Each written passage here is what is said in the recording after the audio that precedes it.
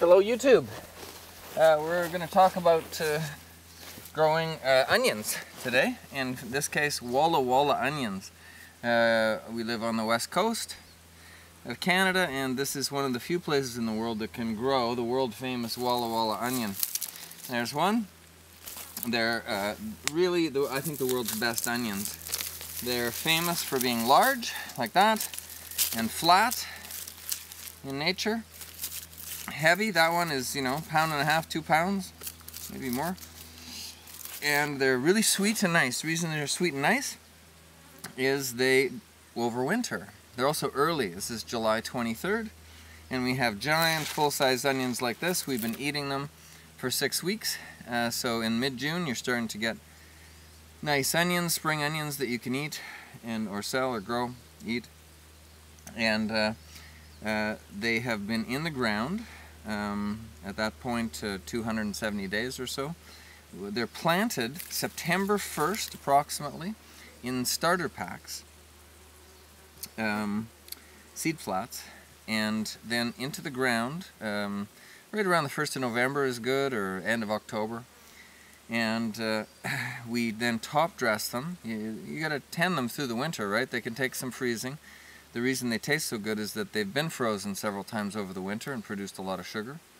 By spring, when you're getting near the end of any kind of hard freeze, we top dress them with a nice composted manure, chicken manure or something like that. Other than that, their main feature is you don't want them to dry out too much. Obviously through most of the winter it's wet, but if you do hit some sunny dry spells, you want to keep them well watered. They're tremendous yields, great crop. They do have a few pests, well, not pests, but disease potential problems. The worst one is onion white root rot. The way to avoid that is don't trade living onion material with anybody else. Just use seeds.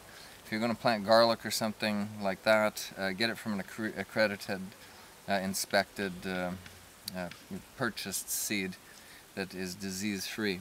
Because the last thing you want is onion root rot or any of the other diseases. There's some other ones. If they get too wet too long, you might get some rust or some gray mold or something.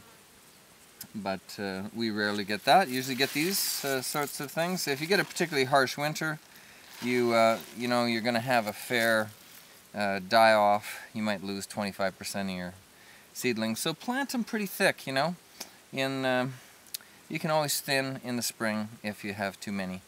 I think you'll enjoy them. They are one of the highlights of West Coast gardening.